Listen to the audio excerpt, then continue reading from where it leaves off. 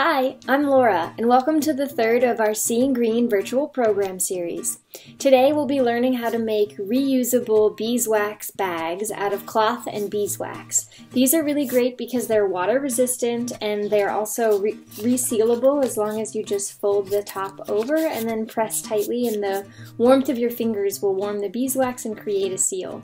They also are an alternative to single-use plastic bags, so that's great for the environment too.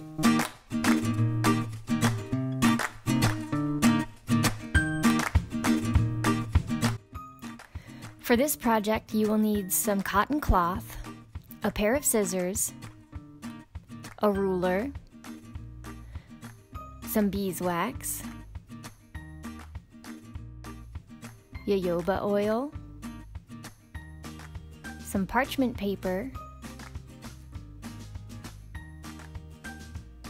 and a grater. The next step requires a sewing machine as well. First, you'll want to measure and cut your cloth to a desired length. You can make the bags as big or as small as you like. I made this one about 14 inches long and 7.5 inches wide.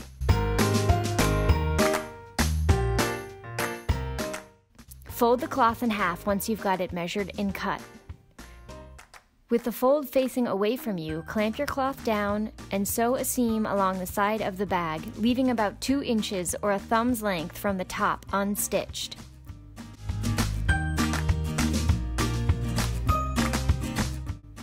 It should look like this.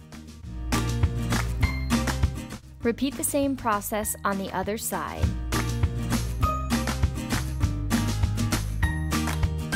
You should have a little sewn bag with a 2-inch flap on each side. This will make it so you can pinch and fold your finished product for a secure seal. Next, you'll want to shred your beeswax. This makes it so you can evenly and easily spread the wax over your sewn bag.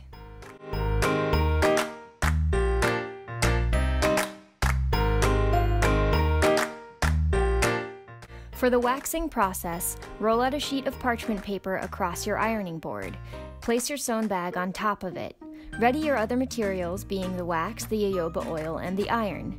Cut a second sheet of parchment paper and set it aside. Then sprinkle the wax over your sewn bag like you would cheese on a pizza. Don't leave any crust. You'll want every edge of the bag covered. Then drop jojoba oil carefully around the bag at various points. It will spread out as the wax melts. Place your second sheet of parchment paper over everything and iron. I've set the iron here to medium heat.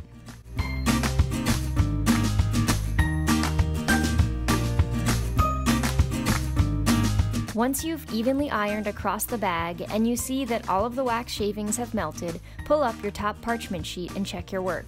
If there are any unwaxed edges or sections, sprinkle some more wax shavings on those areas, return the parchment paper, and iron again.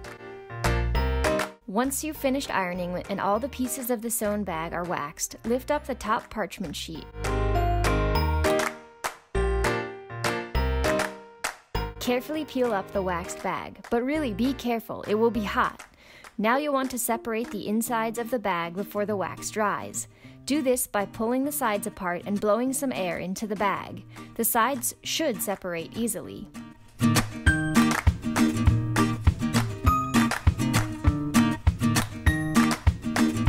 Let's look at the process again. Sprinkle the wax shavings. Drop on some oil, place a top sheet of parchment paper on the sewn bag and the wax shavings, iron on medium heat. You can see here I'm trying to push the wax to the edges of the sewn bag, but I just reapply shavings to any parts that I missed. Iron again. Peel up the bag and separate the sides, and now you've got a reusable beeswax bag.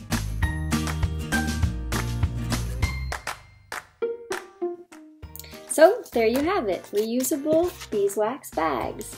You can see there's different styles that you can make. This one has a sort of doubled flap here so you can pinch and fold, and this one is just a fold over flap. You can also leave the seams on the outside or flip the bag inside out to create a seam like this, but all of it works. Thanks for watching!